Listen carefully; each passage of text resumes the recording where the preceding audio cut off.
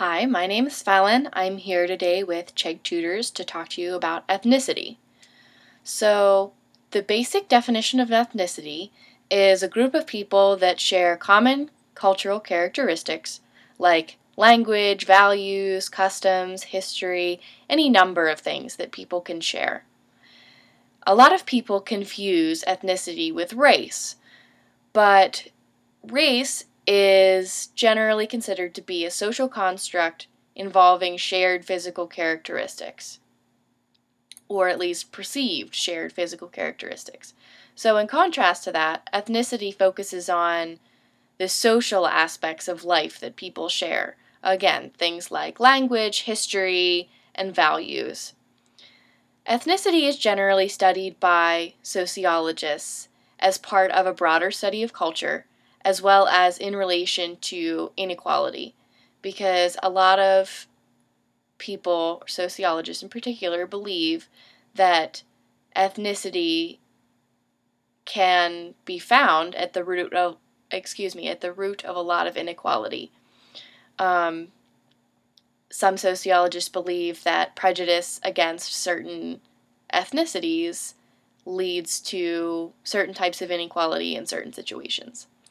Some people believe that everyone should maintain their distinct ethnic identities, even in culturally diverse societies like the United States, while other people advocate for assimilation, which is when everybody's identities kind of melt together and become one identity. Like, some people say that the United States is a melting pot, which is a type of assimilation. It basically says that everyone in the United States has the same ethnic identity, regardless of their actual background. Some examples of ethnicities include Dutch, German, American, Chinese, Armenian, Vietnamese. Basically, any group of people you can think of that would share common cultural characteristics is an ethnicity. And again, some people confuse ethnicity with race, but I am going to explain it like this. So somebody who is from Germany is more likely, let's say the German that I'm thinking of is white, and there's another German who is black. Those two Germans are more likely to share common characteristics than a white American would with the white German, just because the ethnic connections between the two people who are German are a little more socially important or relevant at times than someone's race or their physical characteristics or the color of their skin. So again, ethnicity is a group of people that share common cultural characteristics. These characteristics can include religion, history, language, values. So somebody who comes to America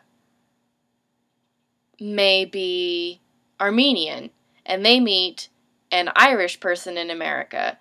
Those two people now have their own individual, they each are from a different ethnicity, and then they're living in the same country. Some people would say that they should maintain those distinct identities, and other people would say that they should come together with everyone else in the country and make a new identity for themselves, a new ethnic identity that's American.